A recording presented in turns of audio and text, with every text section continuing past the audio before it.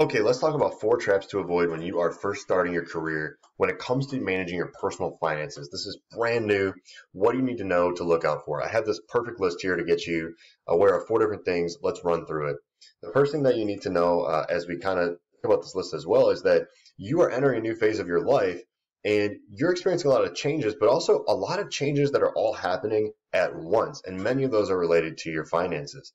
You're forced to make a number of financial decisions right out of school. Some of these are going to feel like big decisions or feel foreign. Some of them will feel pretty small or innocent, but they might actually have much bigger impacts down the road than you realize, than the average person realizes at first.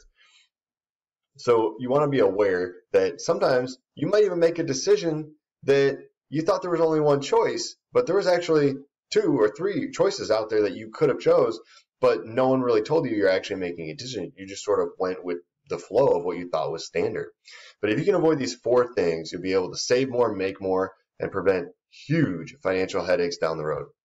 The first one, starting to spend money without a plan. Here's the thing, you've got a salary now, or you will soon. Awesome. But what do you want to accomplish with that income? Really pause and think about that. You want to start tracking your income and give every dollar a purpose.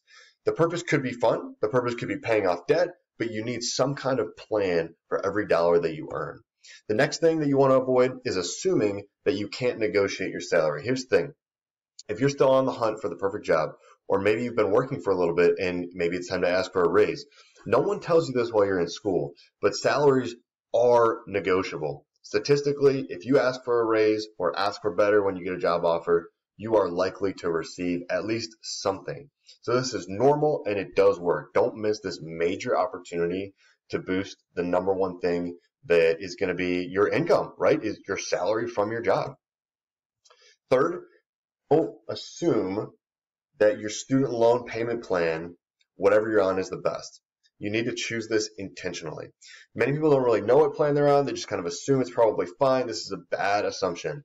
Being on a plan that's not the best fit for your situation can literally cost you tens of thousands of dollars. This is based on the experience of my clients who I dug into this topic with, and reviewed this. So you need to review your options and look at your entire financial picture to determine what is the best way for you to be paying back these loans. A coach can help you with this.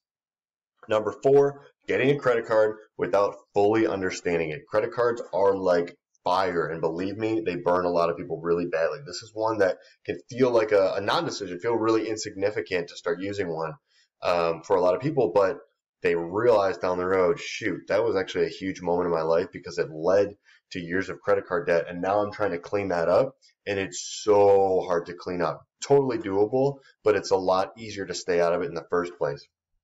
If you don't completely understand the terms, the impacts, and the risks associated with using a credit card, don't use one. Instead, get educated, use a debit card, and build healthy cash flow planning habits first.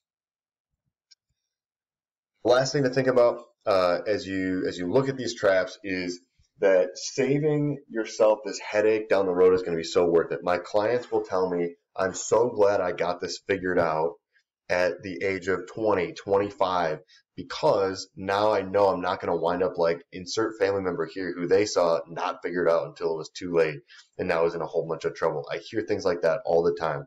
So my question for you is, which of these traps do you need to focus on avoiding? If you want help navigating through this, I'm a financial coach. I'd be happy to spend some time with you. I do free discovery sessions and we can chat through your specific situation.